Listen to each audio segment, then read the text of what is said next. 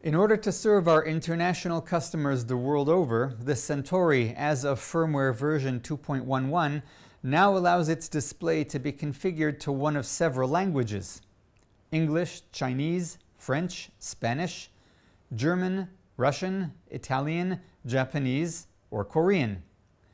Just select the language appropriate for you on the Centauri meter, and all the display screens will be in that language. The first time you turn on your Centauri, including the first time after a new firmware upgrade, the first screen you see is a language selection screen to set the default language. At any time after that, you can go to the main screen and tap on Language. The icon makes it easy to find even if your Centauri is currently set to a different language.